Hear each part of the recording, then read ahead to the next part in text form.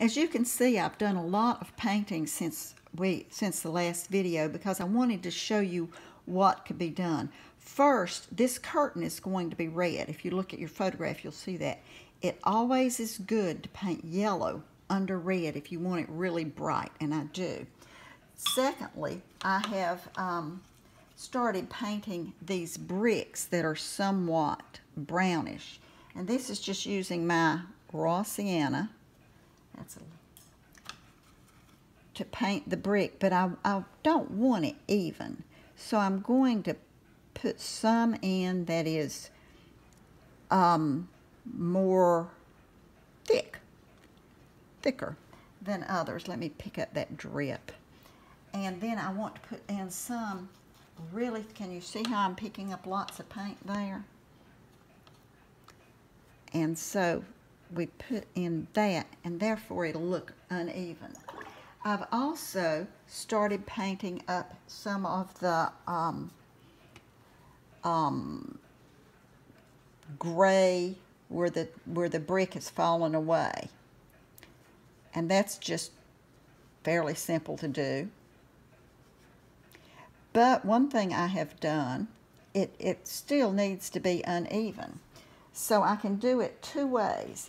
I've got already mixed some ultramarine blue and burnt sienna to make some really dark darks, and I can just put that in and start it, but then I can come over here and add some texture to it. Now, I have already painted a couple of the red flowers, so now I'm going to paint another one. I'm using Sennelier Bright Red because I really like that color. And I'm going to sort of dance in the color. And I think I'm going to put it right here because that looks like a good place for it. This is what I call dancing it in. Can you see my brush just moving sort of all around the place? Then, after we've done, and we'll do that to several other things, but I'm not going to now because you'll see. Then we'll come back in later and we'll add the green of the leaves.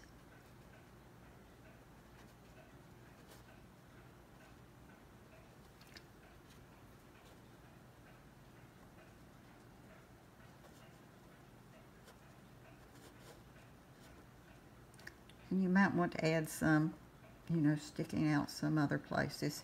You can use your judgment. I can also do the same thing where I have my white flowers, because you saved that white, but therefore you got to paint the green, and then when we remove the mask, it'll be green. Now, remember, for my green, I frequently use phthalo green plus burnt sienna, and remember, we call it Sarah's green. I did not name that myself. Now, over here we have wisteria. And I'm going to paint, I've done a few of them, but the wisteria, again, we'll sort of just dance it in, do it lightly. Then I want to take some really thick Winsor violet, and I want to touch it in to give it depth. Now, I've decided my light's coming from here, and so therefore I'll do that. So that gets you caught up to where I am right now.